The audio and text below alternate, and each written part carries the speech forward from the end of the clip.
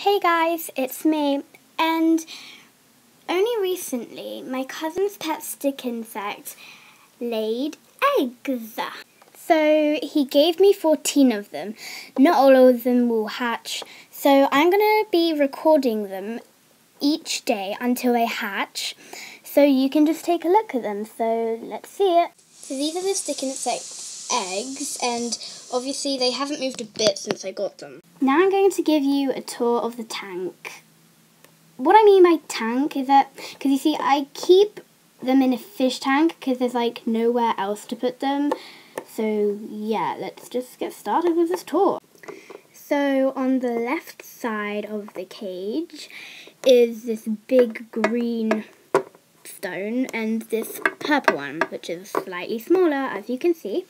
And I like the purple one better because it's kind of got tiny little gems on it, so yeah. And these two stones are pinching a stick, which is here, so they can just like climb on to hold it in place. Then behind that I have these two orange stones, one's bigger and one's smaller. And I also have some ivy for them to eat, because that's what they eat. Then in the middle of the tank, I have the eggs, obviously, and I just have some sticks there for them to blend into, and just for decoration, so yeah. Then at the right side of the tank, which is here, I have this little stump thing. It was like an earring holder. My mum said I could have it. And it's wood.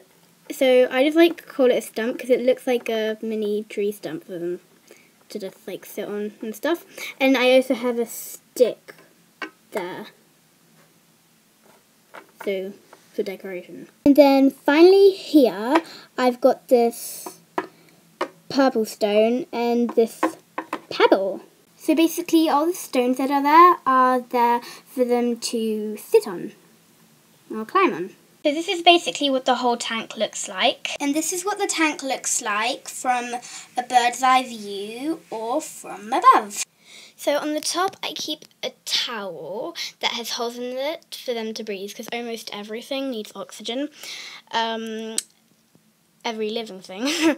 And also when they actually hatch and they start moving about, they might climb out of the cage, so that's also why I keep it there. And obviously, yes, you have to take the towel off to see it from a bird's eye view or see it from above, however you prefer to call it. So, yeah. So I've basically introduced you to my new pet stick insects.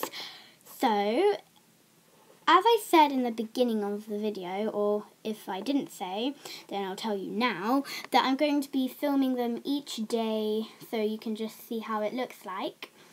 So what you want to do is type down in the YouTube search bar LPS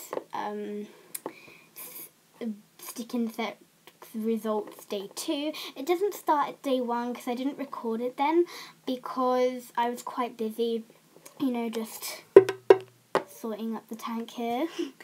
So yeah, bye, hope you enjoyed this video, and see you in my next video. Bye! Oh, and by the way, this video is not made to brag or show off in any way.